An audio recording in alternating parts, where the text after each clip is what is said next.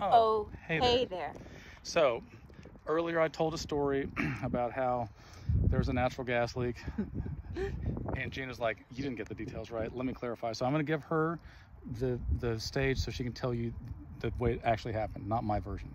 I don't know why it feels important to clarify that I didn't come in and say, what's that smell? I knew the possibility that it was a poot, but I thought for sure it wasn't because it was too bad. It was too horrible.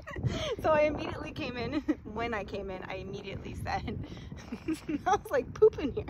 Yeah. I was concerned. I felt like we needed to look around for a fresh pile because he and Max were cuddling on the bed and it was cute. She didn't want us to be cuddling in a fresh pile. Yeah, I just felt like we needed to get to the bottom of it. The bottom of it. I see what you did there.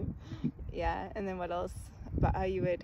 Oh, then I blame Boaz. Yeah, no. Cats don't poop, and Boaz is perfect. He would never. He wouldn't. Yeah, he wouldn't. I was wrong to say that. Anything else?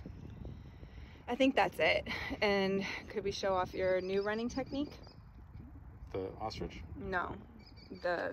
Oh, the wide step? Mm-hmm. I Yeah. don't know how I do it. Can I flip the screen? Not really. No. Oh, no. Okay, go for it. Ready? Okay.